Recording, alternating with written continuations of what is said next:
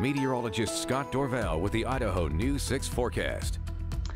All right, the rain has been falling. This is my rain gauge right here. I don't know if you can see that closely. That is 1.08 inches of rain fallen from this storm event, which has basically been over the last 24 hours. And so this is southwest Boise, and the rain amounts have been just amazing. It's 49 degrees right now, and it was 48 most of the day. As I mentioned yesterday, it would be a cold, wet day. It certainly has. I have a handful of all-day rains since I have been here since the early 90s. And this has been one of the wettest days that I have certainly seen. And for many people are saying, I don't remember it raining this much. Look at this, 1.7 inches of rain in the rain gauge there from Brian Nance in the last 24 hours in Middleton. And this was, again, a little earlier this afternoon.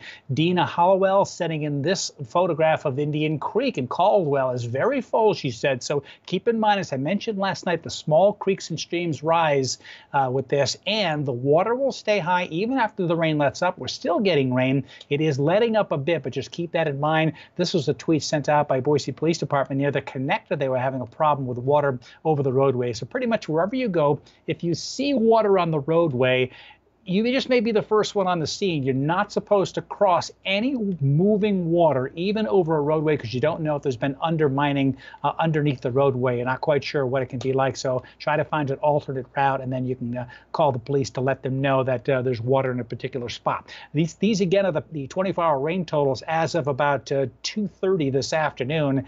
A bullseye in the Western Valley in Payette County, as I mentioned, Payette and Canyon County, about an inch and a half. We just saw Middleton at 1.7, a 1.7 at BSU in the rain gauge, an inch. And again, in southwest Boise, Nampa at 1.07. These are some epic rain totals. A one-day record rainfall for the Boise airport. It was 56 hundredths. And it's 92 hundredths and still climbing here as rain continues to fall. The chance for rain, watch that line drop for Thursday morning. No rain, but in the evening around 6 o'clock or so, we have a chance of some showers coming in. So I don't want to, you're going to see a chance of rain for the day tomorrow, but it won't be a day like today. We'll actually have some sunshine tomorrow. And because of all this moisture, some low clouds and some fog forming, photographers get ready.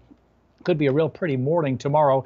50 degrees in Boise at the airport. Wind is west at 12 miles per hour. The humidity is high indeed. I've got 90% at my house. 50 degrees in Boise, 44 in McCall. It is damp. It is cold. If it stayed 48 today, that would have tied a record cold afternoon for Boise. That's how close it was.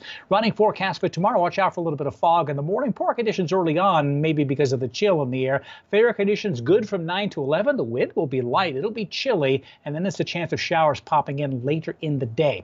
Doppler radar still showing light rain. It's a light, steady rain in many places. Eagle, Meridian, and Star. There's some breaks in it, as you see in the Canyon County. It seems to be drying out in Payette County as well. Heavy rain pushing to the east of Mountain Home. That continues. There's more rain over Malheur County. Not sure if that will make its way on in. As the flow continues, though, we have a chance for scattered showers. Huge circulation around that low pressure from Montana to Oregon, all rotating around us. And once this storm system exits, we have another one that's going to drop in for a chance of showers tomorrow evening. So keep that in mind. McCall was wet today. Look at the latest picture showing the rain over Payette Lake, 44 degrees. Here's midnight, the rain tapering off, dry conditions tomorrow. It'll be damp out. A chance for showers tomorrow around maybe 4 or 5 o'clock, and maybe a thunderstorm about 8 or 9 o'clock. And then on Friday, a partly cloudy day as well. From this point on, maybe another 1/10 of an inch of rain, although there could be a 1/2 inch of rain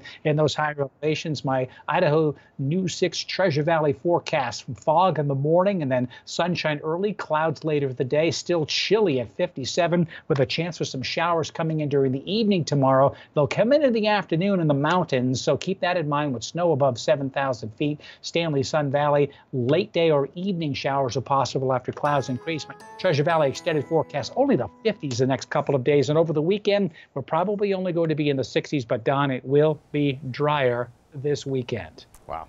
Okay, thanks, Scott.